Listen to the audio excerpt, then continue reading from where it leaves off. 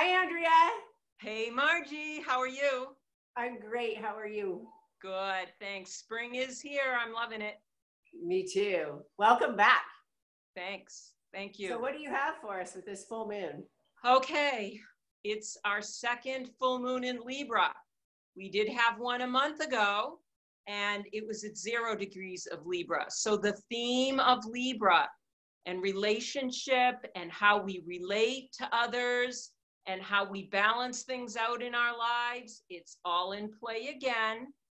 This time it's amped up at the critical degree of 29 degrees of Libra, which means it's very much about this balance, the balance of Libra, and how are we going to balance things out. So are we going like deeper into that? Is that what that is? It's really a full culmination of the whole meaning, the whole sign of Libra. It occurs next Friday. Got to check this. Let's see, 5:12 a.m. Mountain Time on April 19th. So that would be 4:12 Pacific Time, your time. Okay. Okay. At 29 degrees of Libra, Sun at 29 degrees of Aries. A full moon is about showing us something, revealing something to us so we can pay attention and make corrections and adjustments in our lives. And in this case, Libra is the scales of balance. So general theme, where are we out of balance? Both in our relationships, how we're relating to others, and also with self, right? This can have to do with some patterns and programmings that occur within ourself. Yeah. So let's go over some of the higher frequencies of Libra. When things are running great with Libra, it shows up as conscious partnership, equality, being able to discover yourself through a partnership, right? Because they're reflecting back. Healthy relationships where you can be yourself within the structure of the relationship. It's also harmony, diplomacy, and peaceful relationships. So this is Libra on a higher scale, okay? A higher level, a higher frequency, when things are going well. When they're not going so well, this is what this 29 degrees is going to show us, we have things that have to do with where we're not being realistic. Maybe we're idealizing a partnership. And this is very prevalent for this full moon because there's an inconjunct with Venus in Pisces. And Pisces is dreamy and idealistic. And so there's going to be an attraction, Venus, goddess of attraction, in this Piscean kind of energy and idealizing it. And so that would constitute an imbalance in a Libra relationship. It might be because we've abandoned our own sense of our own identity in order to be in partnership, where we've absorbed the identity of another. And where again, this not being able to maintain our own boundaries, where we maybe let another step over, or there's no differentiation between self and other in the partnership. That might be out of balance. And like I said before, we have old patterns and programmings of dependency or codependency on another. And so this is that theme of Libra. It's coming up to be cleared, right? And bring us back a little bit to our authentic true self, right? With having those boundaries, but still being in flow and peace in the relationship, whether that's whatever type of relationship that is, even ourselves, right?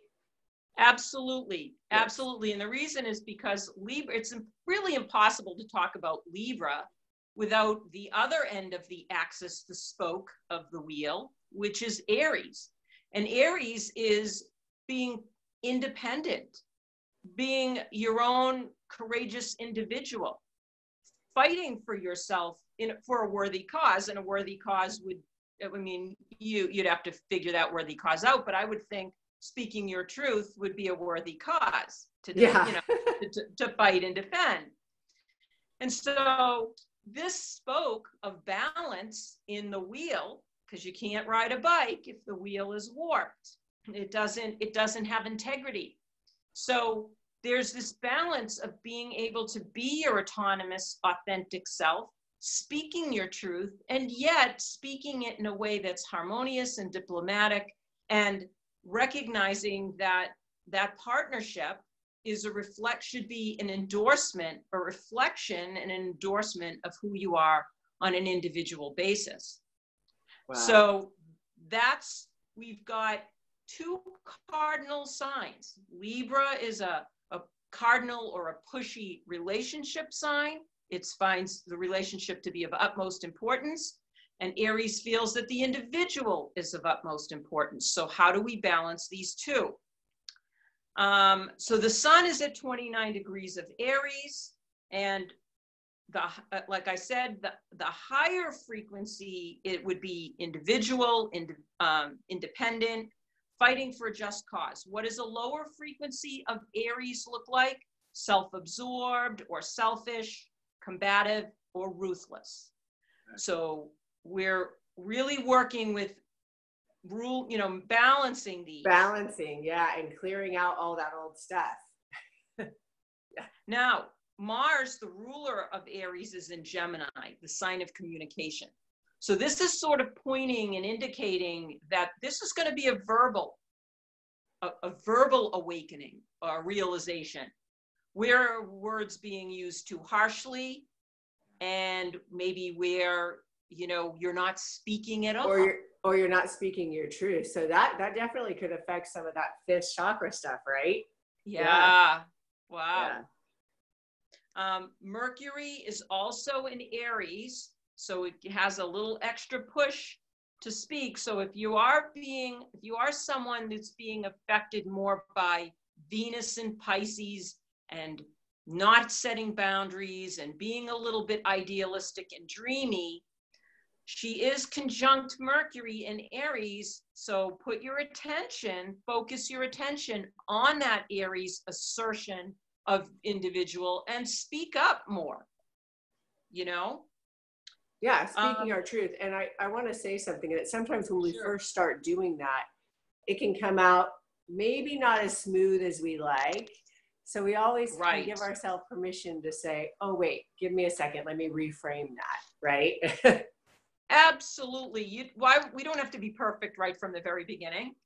We're not. You can practice. Yeah.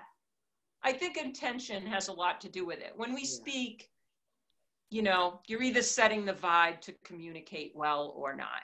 Yeah. And we can't control the other. We can only control our own intention for that. Yes. Yes.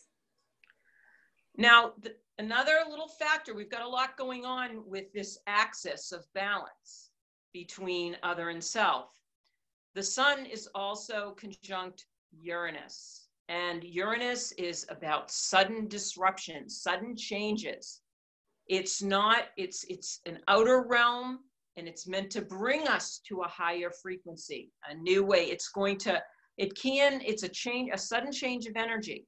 So it can feel frightening or disturbing because it's meant to push out that which is old and stagnant to bring you to a higher level. Yeah. And so what I see is that even if it feels like something stable is breaking, or a foundation of what we think is stable, let's say you have a relationship, you're not speaking up in it, or somebody speaking too harshly to you, it's still a foundation.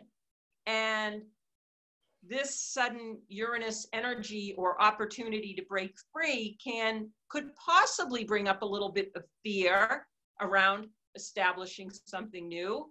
But it's important to remember that the reason why this is showing up is because we are meant to clear this old stagnant stuff and allow ourselves to raise our frequency and our vibration to that which is more authentically genuine and harmonious and brings us to a higher frequency. Love it. Yeah. So the words for that I came up were sudden spiritual evolution when Uranus kicks in here. Okay, so we've talked about this one axis, and now we've got a cross going on, a cardinal cross. We have to talk about how we can stabilize stabilize this. We've got the axis of Capricorn in Cancer. Now over in Capricorn, which deals with structure, you know, the structure of our relationship, structure of the government, the, you know, the structure of any education, whatever you want to look at. We've got Pluto and Saturn in there. They're sort of, and words that we can use for Pluto and Saturn are power and authority. Now, those are kind of lower level words, lower frequency words, but they might be pushing our balance askew. We might be able to see here, oh, my partner is using too much power and authority over me, or there's an issue where of that, where, so the questions I came up with is, have I created a structure in my relationships in which either I use power and authority over another, or they're using it over me? Got it.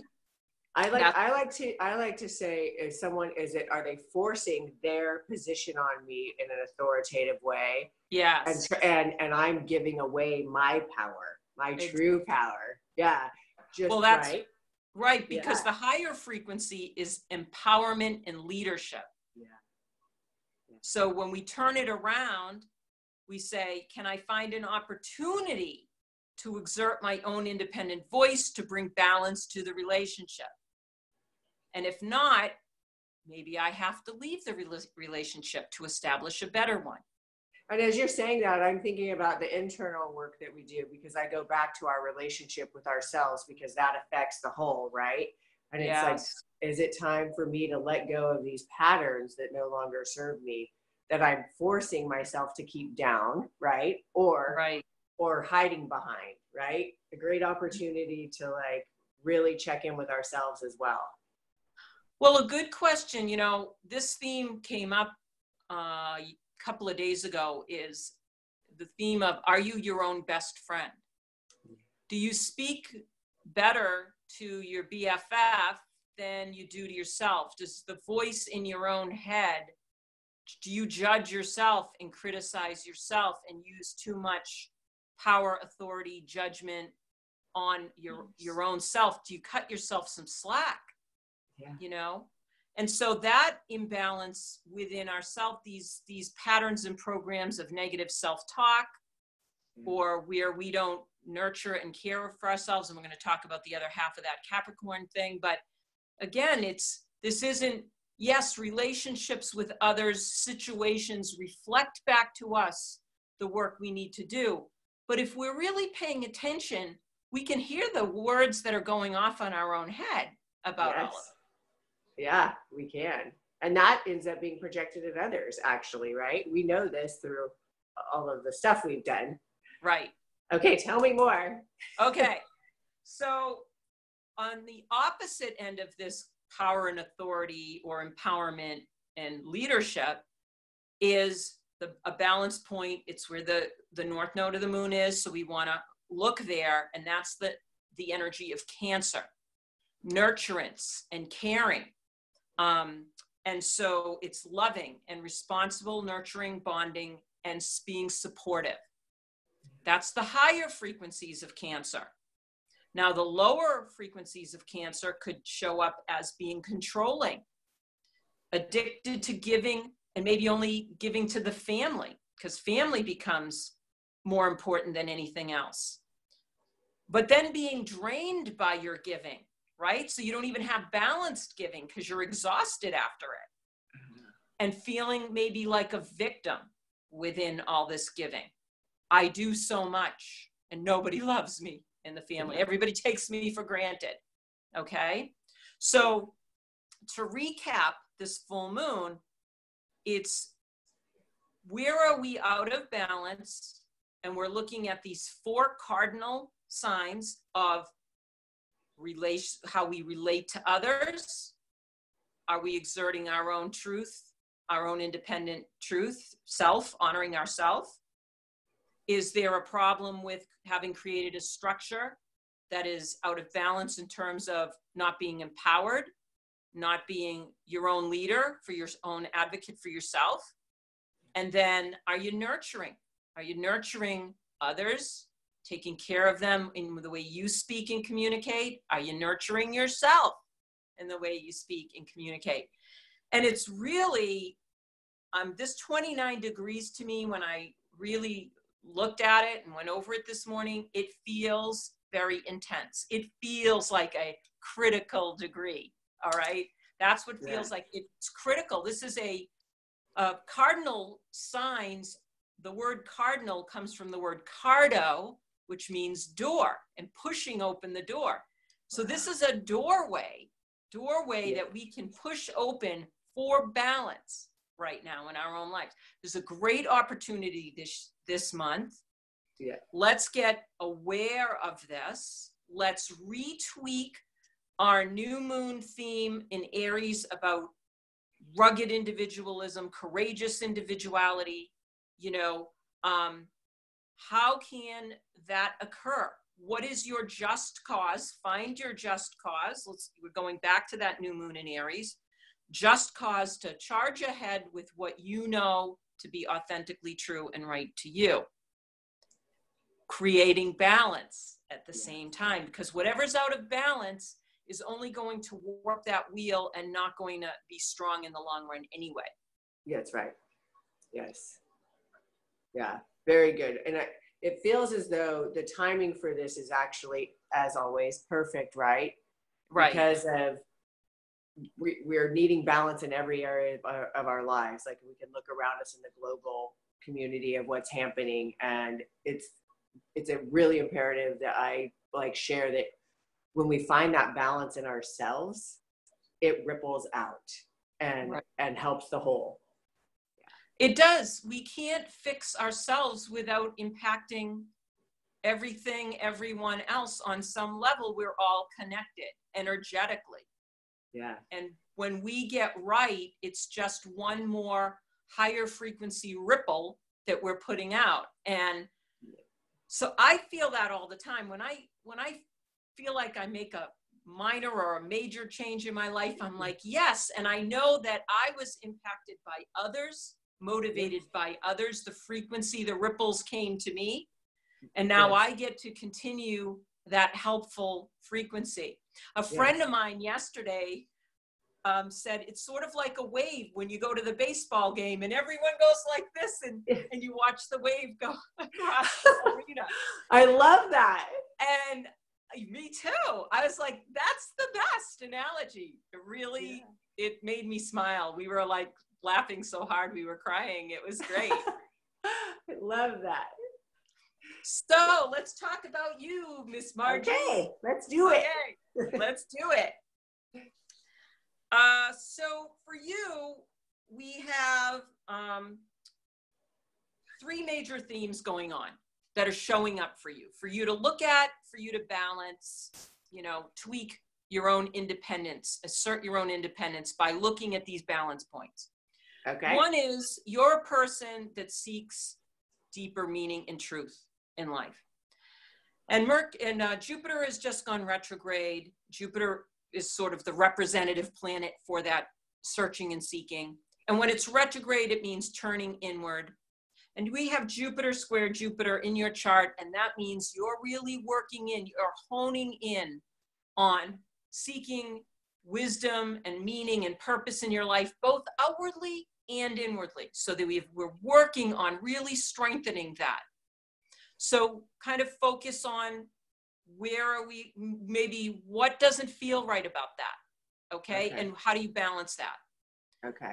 We have Neptune in Pisces, that idealistic, where you really finely tune your threads to the divine.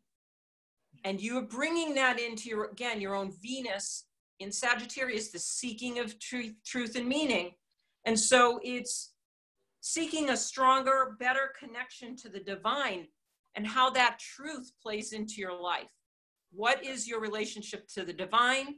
What is your relationship to everywhere you go and everything that you do? And how do you find something deeper with that? And lastly, but not leastly, because Saturn's a key player.